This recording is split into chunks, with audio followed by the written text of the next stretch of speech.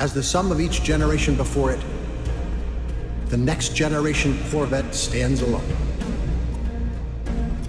as the new standard of precision and performance, of engineering and technology, of everything that makes an icon, and a Corvette, a Corvette. There is over 20 years of development between the C5 Corvette and, of course, the brand new C8 Corvette. And I'm not talking about the pop-up headlights. So in this video, we're going to see how much the Corvette has improved by, of course, drag racing them, finding out how quickly they stop, and seeing which of these two cars gets better performance. It's that one, but by how much? There are a few different ways to get under the hood of the C8 Corvette, but my favorite is this hidden button underneath the headlight. But of course, yeah, well, under the hood, there's not an engine because this is a C8 Corvette. So let's go around the back. Around the back of this Corvette, you have, well, actually, surprisingly enough, a trunk. And there is also an engine back here, just up there. It's a 6.2 liter V8 with 495 horsepower.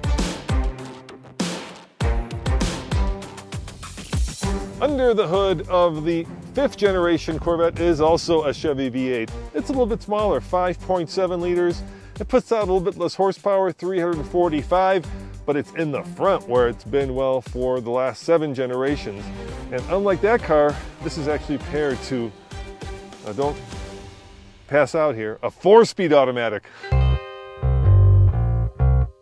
All right, Case. So in case people don't know, C5 means the 5th generation, which I'm in, and C8 means the 8th generation, which you're in.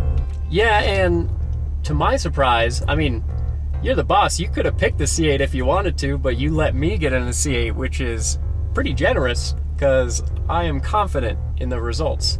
Well, you know, you are a Corvette owner, so you had never driven one, and I had, so I thought it would be only fair for you to give it a shot. So in terms of strategy, I don't have any fancy schmancy launch control, but I do have a performance mode, and I have turned my air conditioner off, so, you know, beware.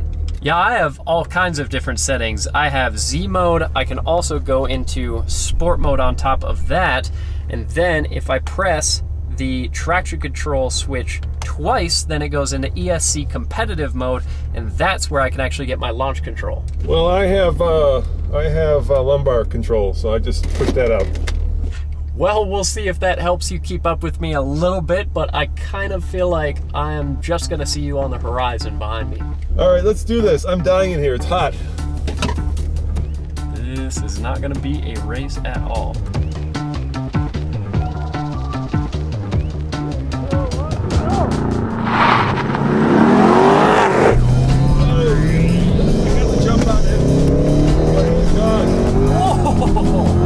I let Roman jump me on the launch a little bit, and it did not matter one bit.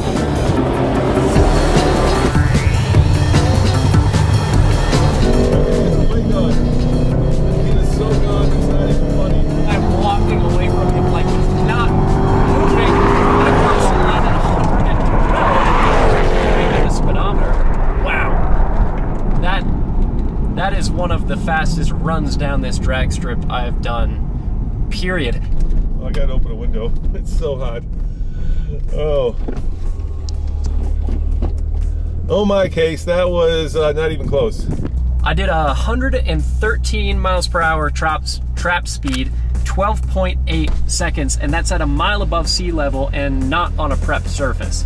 So I went 100, I actually went 99 at 15.55.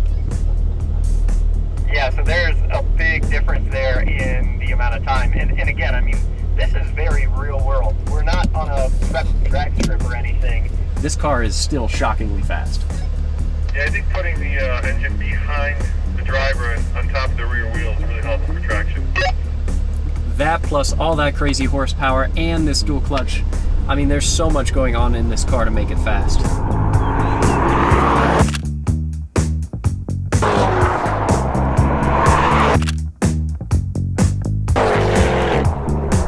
A missile, this car.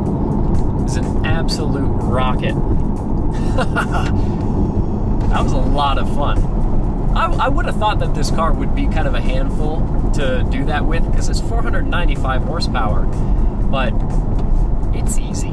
This is a really easy car to drive fast. I'm actually very impressed with this Corvette. I know that, you know, it's from the 90s, but still the amount of technology that Corvette slathered upon this car is very impressive.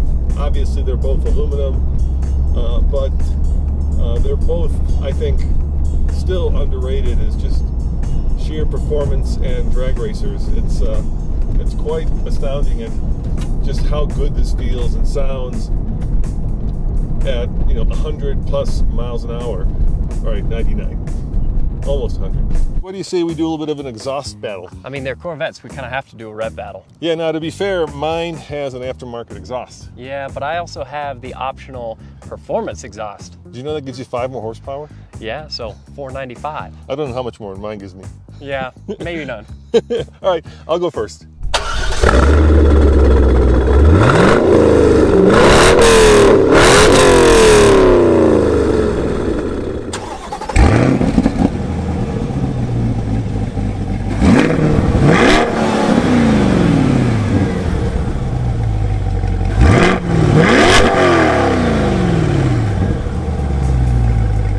Not only does this C8 Corvette sound better, but with the press of a button, I can also fold the roof back. All right, so yes, this can also go topless. It's also a Targa. It's just a little bit more work. You know, it's more manual. Oh, I forgot this guy. Okay, a lot more manual. There we go. Look at that. And it's not that heavy, as you know. Both of these are made of fiberglass, so you get your workout, but you also get that cool Targa experience. It's just a little bit more, let's call it analog versus electric. All right, Case, you ready for the rolling race? Let's do it. Yeah, I've got even more confidence in this one. Well, I do too, because you don't have any launch control now. Yeah, something tells me I won't need it.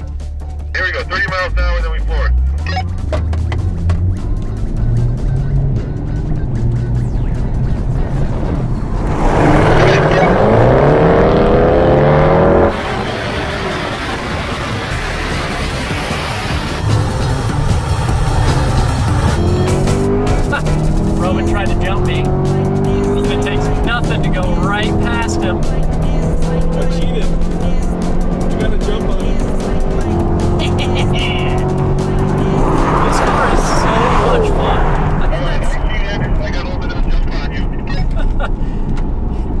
I saw you trying to pull one over on me, but yeah, even that didn't work.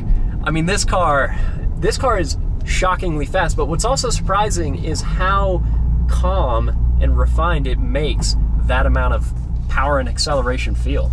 Well, this one's red. I'll tell you what, they're both a lot of fun. I think that's common across every generation of Corvette. All right, you want to do the brake test now? Yeah, let's do it. I know that some older Corvettes still have pretty badass brakes on them, and we'll see what the difference is in stopping.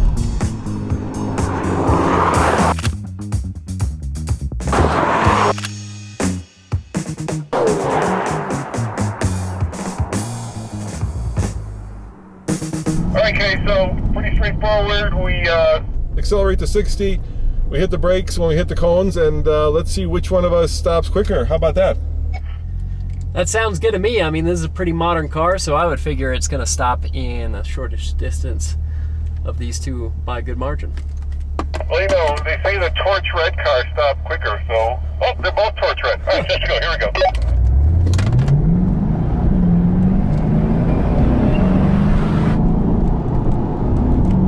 And 55.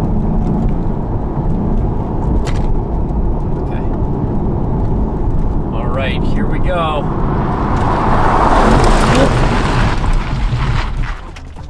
Wow. So actually that C5 stops pretty well. Well enough in this car though to even move my camera, and well enough to beat the C5. All right, let's see the damage. That's a long walk, Roman. Need water?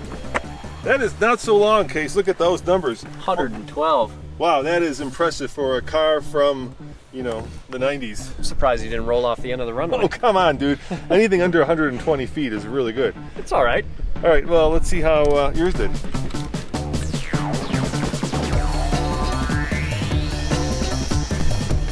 Under 95 feet.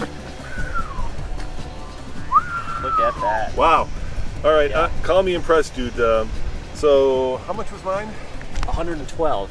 So 112 versus 95, so that's 17 feet of stopping distance in 20 some years. Yeah, which is pretty good because, again, I mean, older Corvettes, I will admit, actually stop impressively well. When we've compared those to other modern cars, they tend to do even better than a lot of what's coming out today, and this is significantly better than that. All right, before we get to the most important number, and I am talking about price, Yeah. let's talk about the specs of these. So tell me about that one. Well, this is pretty much a standard C8 Corvette, so it's not a Z51, it's a 2LT, and it's got the performance exhaust, but it's otherwise normal, which is a very good comparison to your Corvette. Yeah, performance exhaust, pretty much a standard torch-red Corvette. Now, in terms of acceleration, obviously 2.5 seconds quicker in the quarter mile. Yeah. And stopping about 20 feet shorter. Pretty Yeah. impressive. Yeah, that's actually really impressive because, I mean, when you say 2.5 seconds, until you actually see that going down the strip, 2.5 seconds is a big difference. Yeah, it's an eternity, but